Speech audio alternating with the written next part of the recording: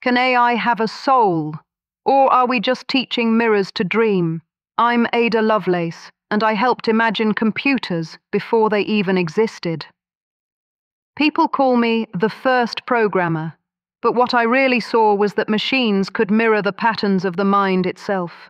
And today everyone's talking about AI, algorithms that write poetry, drive cars, predict your mood. But here's what they're missing. Logic alone doesn't make intelligence. I said it in my time. The analytical engine has no pretensions to originate anything.